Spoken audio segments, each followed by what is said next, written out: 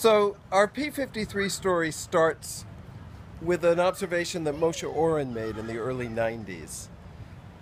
He observed that if you overexpress, transiently express, a fragment of P53 in cells, which cannot go to the nucleus and which does not contain a DNA binding domain, it kills the cells by apoptosis. This was a puzzle that intrigued me for years.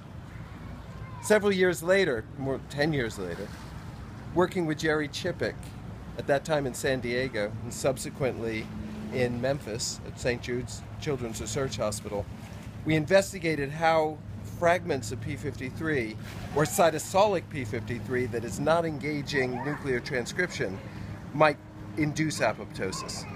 What Jerry observed, along with Martin Schuler in the lab, was that cytosolic P53, we should start again.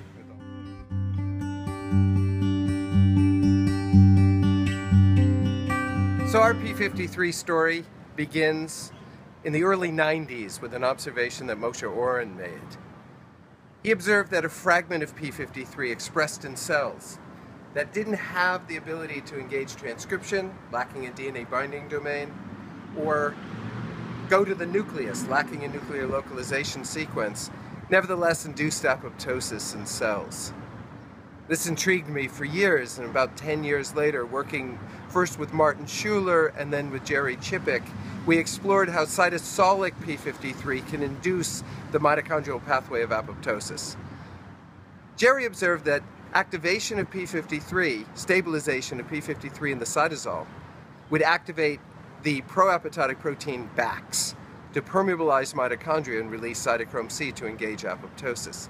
This was really unusual because up until then we'd only known one type of protein that could activate the pro-apoptotic effectors, BAX and BAC, the BH3 only proteins such as BID and BIM. But P53 was able to do this as well. Somehow that wasn't really observed in cells.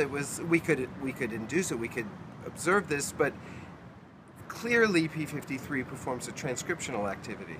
And the following year, Jerry had shown that the transcriptional activity of P53 to induce PUMA would disrupt in the cytosol a complex of BCL-XL and P53, releasing the P53 to activate BAX and engage apoptosis in the cytosol. So now we had a connection between the transcriptional roles and the non-transcriptional roles of P53 through the interaction of PUMA. In 2005, I moved to St. Jude Children's Research Hospital in Memphis, and first working with Jerry Chippick, and then with Fabian Lambie, together with the laboratory of Richard Kowacki, a structural biologist, and his postdoc Ariel Folis, we investigated the structural biology of these phenomena. And what Ariel and Richard were able to show was that P53 and BCL-XL form a complex that's specifically disrupted by PUMA, and we could understand this at the structural level. More recently, investigating the interaction of P53 with BAX at the structural level, we could begin to understand how P53 activates BAX, interacting at a non-canonical site in BAX to induce the conformational changes that activate BAX. Intriguingly, the P53 that was in that complex had undergone a conformational change.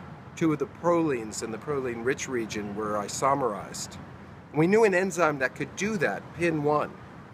So most recently, we were able to show that PIN1 induces a conformational change in cytosolic P53, which now confers its ability to bind to BAX and induce its activation.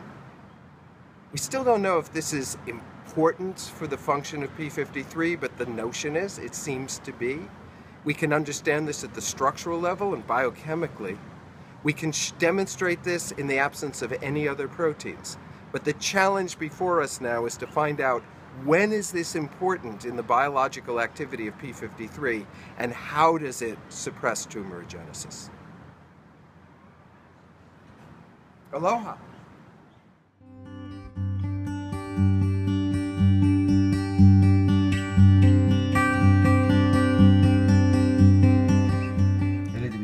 Here I am in Anchorage, Alaska. It's really cold outside. It's unbelievable. I'm not dressed for this weather.